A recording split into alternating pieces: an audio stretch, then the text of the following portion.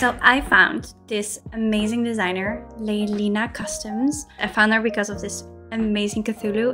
She has freebies. We're gonna print the wolf. Look at that, it's so cute. The first thing people see if they pick up a miniature is the face. So I want the least amount of supports on the face. So I'm tilting the model up with the nose facing the sky.